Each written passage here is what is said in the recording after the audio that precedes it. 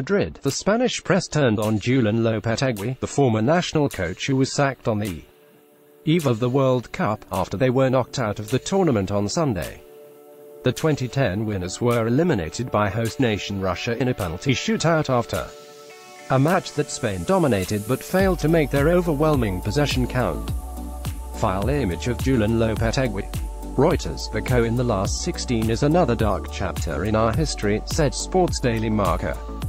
The match was a horror. Spain played badly and didn't think it out.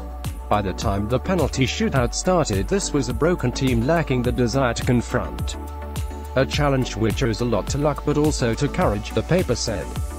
Marca blamed Lopetegui, whose decision to accept the coach's job at Real Madrid on the eve of the World Cup led to his sacking, for destabilizing the team.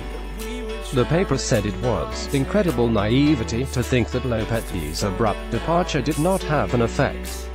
As another sports newspaper said, the World Cup will not miss us, adding, Spain did not play well in a single match.